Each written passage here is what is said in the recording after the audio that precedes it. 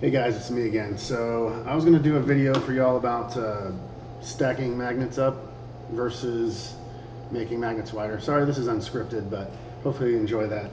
So as you can see on my screen here, I'm starting out with a 190 millimeter magnet. Hopefully that comes through with a 66 millimeter height.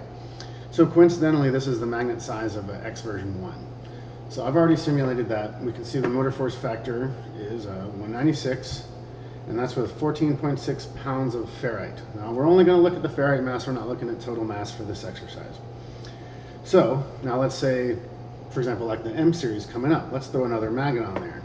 Okay, now just for the record, I'm not throwing another magnet on the M series for motor force. The reason I'm throwing an extra magnet on the M series is for clearance. So if you go back to the X version 1, that winding was about 55 to 60 millimeters depending on the impedance. Now the M series is going to have an 87 millimeter winding. So you're going to need that extra space in there, and that's the only reason for it. So as you can see clearly, motor force factor went from 196 to 205, and we went to a 8839 gram magnet, which is 19.5 pounds. So we added 5 pounds of magnet for basically nothing.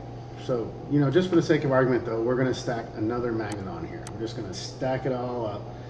You know, we're going to pretend like we have our own YouTube channel and we're just going to keep stacking things. So here we go. This will be 5 magnets actually. Each one of these magnets is 22. So we're going to see what we get from there. We're at a motor force factor of 205 before, and this bad boy's run all the figures, and now we're going to see. So here we are at 210. That's another 5 pounds of magnet. We're at 24 pounds of magnet. We originally started at 14, so we've added 10 pounds of magnet to gain maybe 5%. So that's really nothing. So let's see what we can do with a wider magnet going back to 19 pounds. So this is what we're going to do. I've already calculated this ahead of time to avoid all the boredom for y'all. We're going to go to a 212 magnet, and of course we're going to increase the steel appropriately.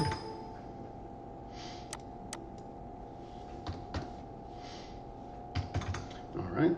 So this brings us back to the same as our second example with 19 pounds of magnet, and we were at 205 with the tall stack. So now let's see what we are at the wide stack.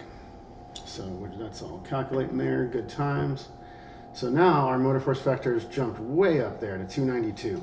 Okay, so that's a huge difference. That is like almost 50% roughly from the original one for adding 5 pounds of magnet versus almost nothing for adding 5 pounds of magnet on height.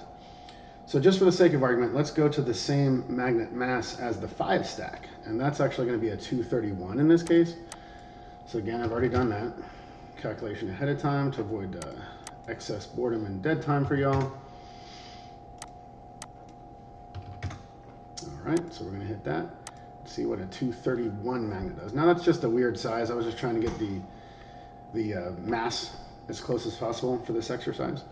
So generally you're not going to see a 231, kind of an oddball. So this is a 231 by 66 triple stack, but we're going to the 24 pounds.